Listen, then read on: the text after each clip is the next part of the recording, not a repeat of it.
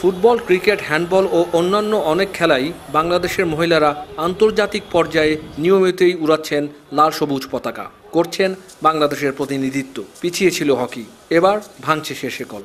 আগামী 9 থেকে 15 সেপ্টেম্বর সিঙ্গাপুরে অনুষ্ঠিতব্য ওমেন্স জুনিয়র এইচএফ কাপ হকিতে অংশ নেবে বাংলাদেশ।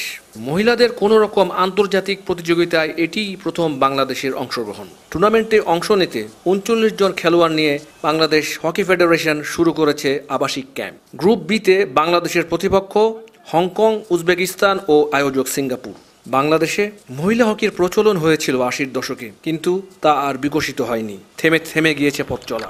সেই পথ চলা নতুন করে শুরু করতে 2004-05 সালে সাবেক হকি খেলোয়াড় ও বর্তমানে ক্রীড়া পরিদপ্তরের কর্মকর্তা তারেকুজ্জামান নান্নু উদ্যোগ নেন। তার ঐকান্তিক প্রচেষ্টায় ধীরে ধীরে বিকশিত হতে থাকে বাংলাদেশের মহিলা হকি। দীর্ঘ 15 বছর পর তার স্বপ্ন দেখছে নতুন আলো। তিনি নিজেই নিয়েছেন দলের কোচিংয়ের দায়িত্ব। ব্যক্তিগতভাবে মনে করি যে মেয়েদের হকিতে এগিয়ে আসা দরকার।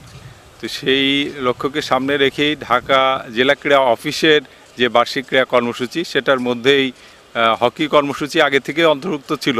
তো মেয়েদেরকে আমি 2004-05 অর্থবছর থেকে সম্পৃক্ত করে প্রথম শুরু করি হকি প্রশিক্ষণ কর্মসূচি। মেয়েদের হকি নিয়ে আসলে আর কেউ এ ধরনের কোনো উদ্যোগ ইতিপূর্বে নেয়নি। এখন যারা ক্যাম্পে আছে এরা আমরা এই অর্থ বছর ধরে আমরা গত 3টি বছর আমরা তাদেরকে আবাসিক হকির প্রশিক্ষণের মধ্যে সম্পৃক্ত রেখেছি।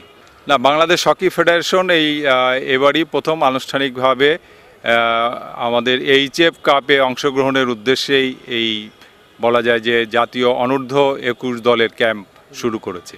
না, আমরা বলতে পারি যে এই 3 বছরে তারা হকির যে পরিভাষাগুলো সেগুলো বুঝতে শিখেছে। বিশেষ করে হকির যে মূল স্কিলগুলো আছে এই স্কিলগুলো তারা রপ্ত করতে সক্ষম হয়েছে। না, আমার প্রত্যাশা যে আশা করি আমরা ভালো করব আর কি এই আন্তর্জাতিক আসরে।